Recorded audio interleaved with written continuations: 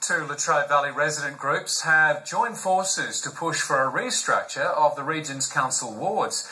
They're calling on the community to have its say on the preliminary recommendations of a ward review, which proposes only slight changes to the status quo. Just minutes into their campaign and the community groups were already gaining support.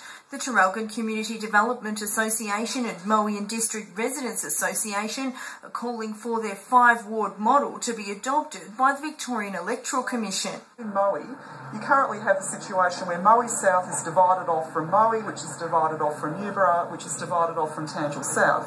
What our model does is puts that back together into one ward because that's the shared community of interest. Latrobe City is divided up into 9 wards, each with 1 councillor. As part of a review of the ward structure, the VEC has recommended tweaking the existing model to allow for population growth. A modified version of the group's joint submission, which proposes multiple councillors in some wards, is listed in the report as an option. You have multiple councillors and they keep each other in check. They provide for better accountability.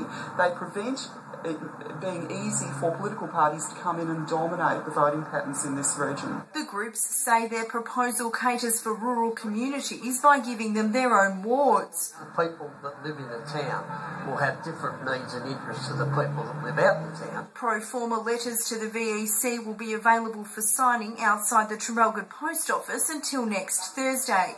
Stephanie Charalambous, Win News.